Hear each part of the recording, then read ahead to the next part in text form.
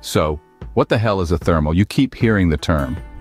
Thermals, or thermic air currents, are upward drafts of warm air. As the sun heats the earth, it warms the air above it, causing it to rise and move uphill, or downhill when cooled, respectively. Now, why should a deer hunter care about thermals? Simple. Deer have an uncanny sense of smell and can detect human scent from hundreds of yards away. We've all been busted. But here's the trick.